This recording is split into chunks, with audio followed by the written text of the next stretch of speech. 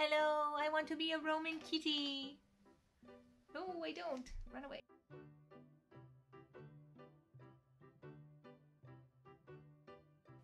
Hello, hello, my historical fashion friends. So, in today's episode, I'll be showing you how to make this Roman Palla. It is the easiest thing. I know I've said it before that the tunica was maybe the easiest thing, but actually this is literally a rectangle of fabric. So if you've bought your fabric, you are almost complete with the project. I'm also going to be sharing in this video a bunch of the historical Christmas presents I got this year, which I am so happy to share with you. I also decided to do my hair really fancy for today's video, so miraculously, for the first time ever, I was actually able to sleep in my soft curlers, which normally I can't, but I think it was because my cat kept me up for the last 2 nights, but I slept right through, curlers and all. So this is my Roman lady hairstyle for the day. I tried to get as close as possible to some of these styles that are in this book, but my hair's not long enough to achieve a lot of these. There's a lot of numerous braids wrapped around, and my last haircut was a little shorter than expected. I said that I wanted a period haircut, but I didn't clarify, this is my mistake, which period.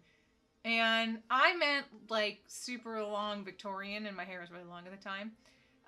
But he thought I meant like 1940s. So I got like a sweet little shoulder length haircut, which is great for that, but I meant just like still super long. So this is what I could do. And got my super awesome historical middle part going on. Most of my research for the construction of these garments was from academic papers that I've read.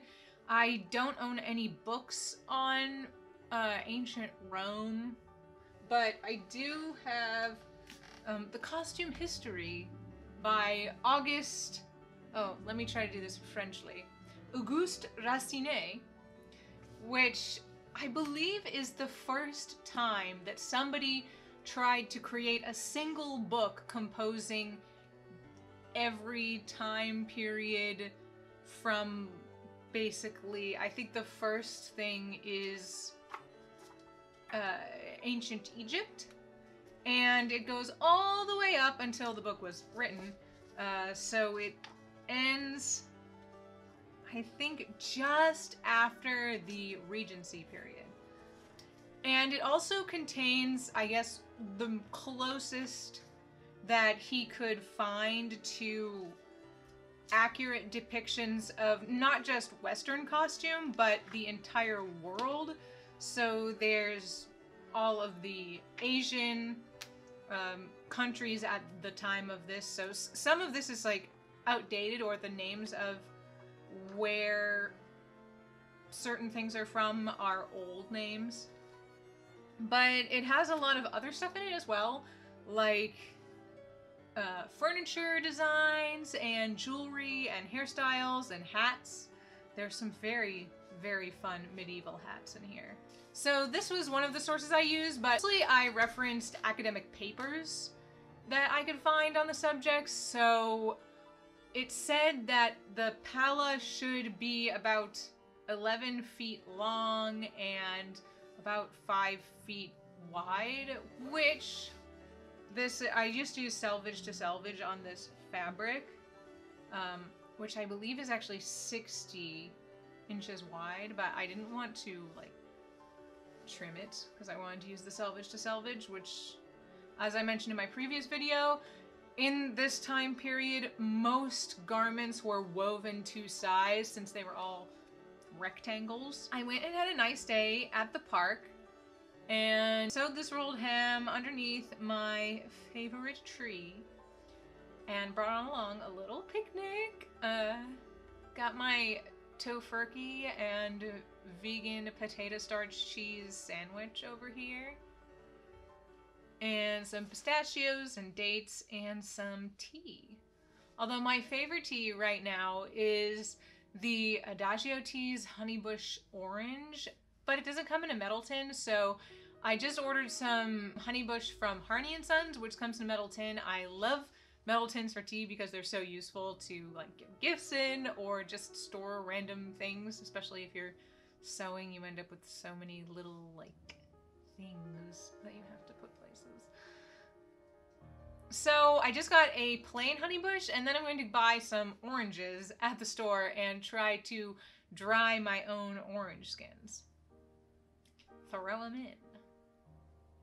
Once you have your 11-foot long by 5-foot wide about strip of fabric, all I did was a rolled hem on the edges to stop it from fraying. Now, this fabric, I couldn't find a piece of wool that I wanted to use that wasn't specifically for another project that I didn't want to have to unpick later, because I only buy my wool secondhand. And so I went for linen with this, but this is actually a linen look fabric that I used to use for backdrops when I did photography, and it was the worst for doing rolled hems. I was constantly breaking the thread, and it was just really hard to, I think it's a twill weave, and it was really, really hard to get the needle through the fabric, which I didn't think it would be because it's the same weight as my other natural linen that I have, which is so easy to do a rolled hem on. But I guess just the difference in there being a synthetic fiber in here, it was so annoying and took twice as long as it would have if it was just regular linen. So, if you want to make this garment, step 1, buy your fabric. Step 2, do a rolled hem. Step 3, drape it across yourself elegantly in a variety of different ways, as demonstrated here. You've got the over the shoulders, over one shoulder. If it's raining, you can throw it over your head and give yourself a hood. This would work especially well if you were using a wool fabric for this, and it would definitely keep the rain off your head.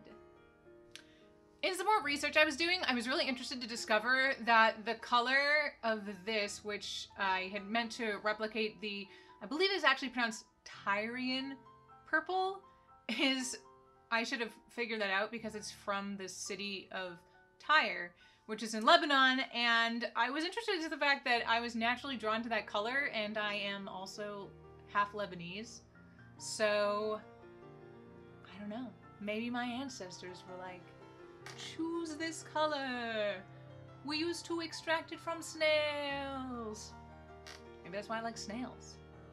Maybe that's why I saved Tony from imminent doom in an orange grove, because I had to save a snail to make up for the snails that my ancestors killed. Who knows? If you are Lebanese, maybe one of my Lebanese friends will correct me. I should just call my grandma. But I didn't call my grandma. And ask how to say Tyrian purple. I've tried to learn Arabic many times, but my knowledge basically consists of phrases that you use in the airport and inappropriate things your cousins teach you at a family reunion. Mostly because no one in, like, my mom didn't ever learn Arabic, and the only time Arabic was spoken around me as a child was when people didn't want me to know what was being said. So, yeah, that's why.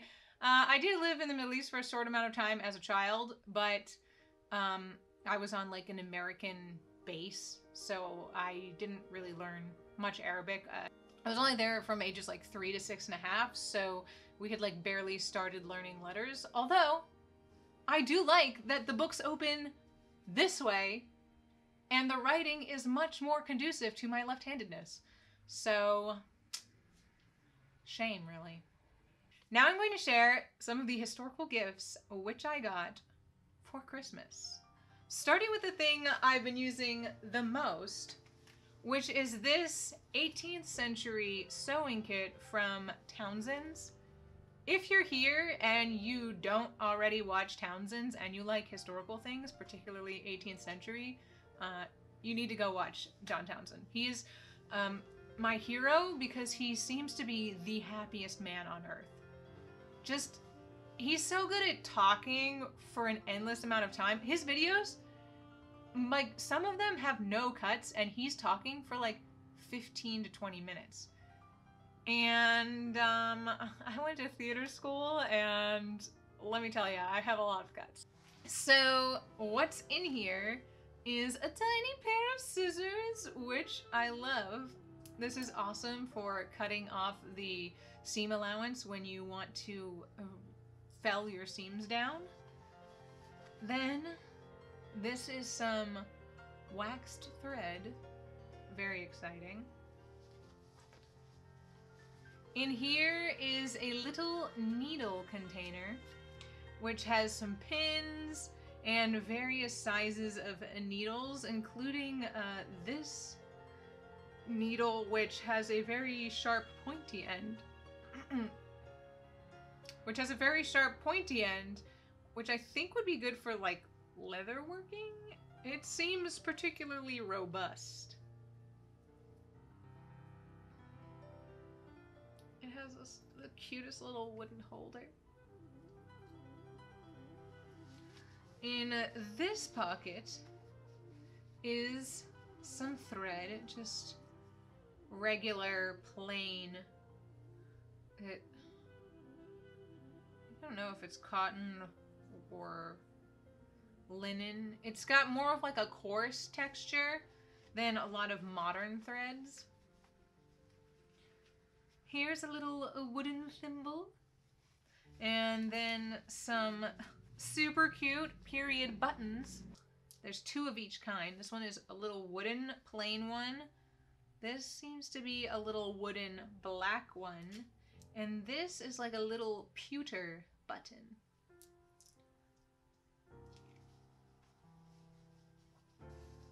Then all you have to do is like roll it up, do a little roll it up, and then you can take it with you. This was awesome because I took it to the park and had a lot of fun. Okay. Next, I got this, which is a ruler of rulers. It's got all the rulers of England, starting with Roman Britain and going all the way to the lovely Queen Elizabeth II.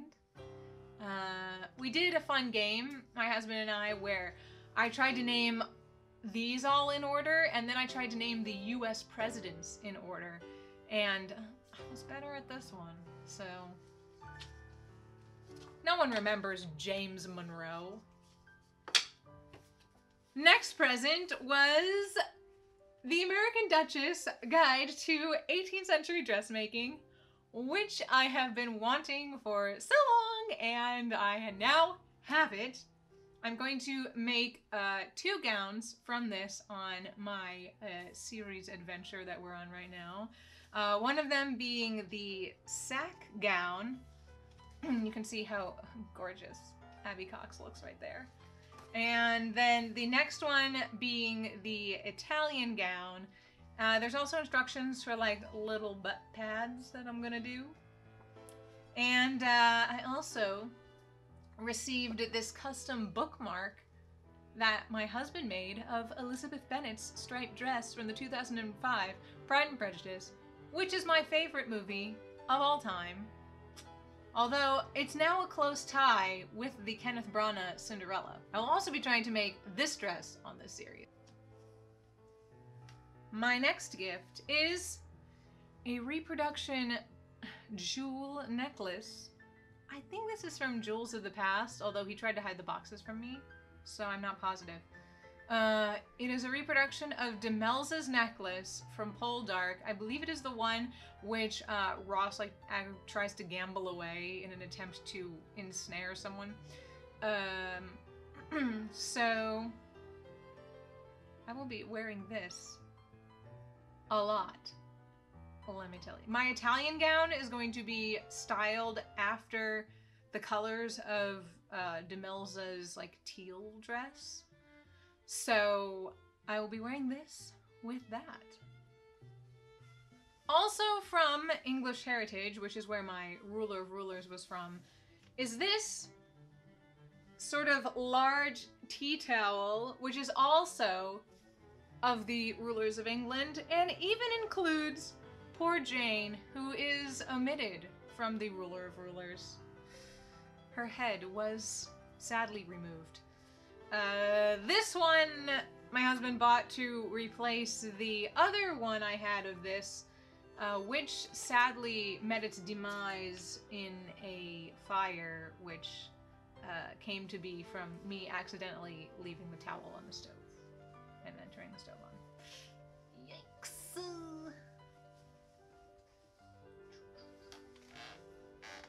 What are you doing? Don't get my necklace. This is not a toy. Not a toy. And now, a gift from my dad, which is from... Here, the label. This is from Maggie May Fashions, and it is a lace pelerin. And he also gave me this little cameo brooch. So I'll be wearing this with some of my 19th century dresses, which are so far in the future that it will be nearly the end of the year by the time I'm making them. But this is very stylish, and I did wear it on Christmas Day, so. What are you doing? My cat is bouncing.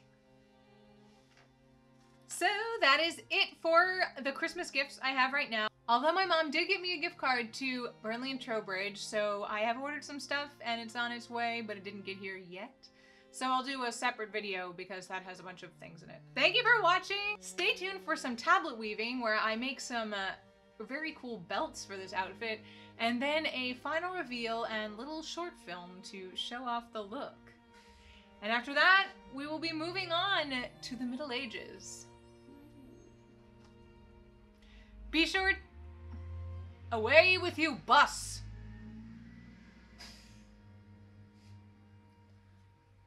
Be sure to like the video, subscribe, and go follow me on Instagram at gabrielle.westwood. Thanks for watching!